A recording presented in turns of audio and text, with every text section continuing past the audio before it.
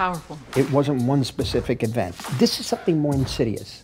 This is something that comes from the inside. That's the one key concept that interested Martin Scorsese in making Killers of the Flower Moon. And the cancer is the settlers, the outsiders. With one of the most disturbing parts of the Osage Nation murders beginning within intimate settings, such as the love story between Leo and Lily's characters based on a true story. One thing you have to remember, Molly and Ernest were in love. That's what Oklahomans told Marty, which the director found conflicting with what ultimately happens. How could two people really love each other and fall into such a situation? Do you agree with Scorsese or have your own take on this real-life relationship as shown in the movie? It's